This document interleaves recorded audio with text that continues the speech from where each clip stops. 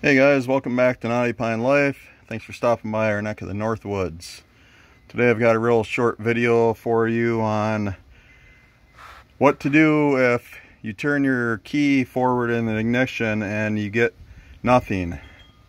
It does absolutely nothing, doesn't turn over. A lot of times that can mean that your starter's bad. And one way around that problem is by jumping the starter solenoid, which is right here. You've got this negative cable here coming from your battery, and this top post here is your positive post. What you do is you get in your vehicle, turn your key forward, leave it in the starting position, get yourself a metal screwdriver,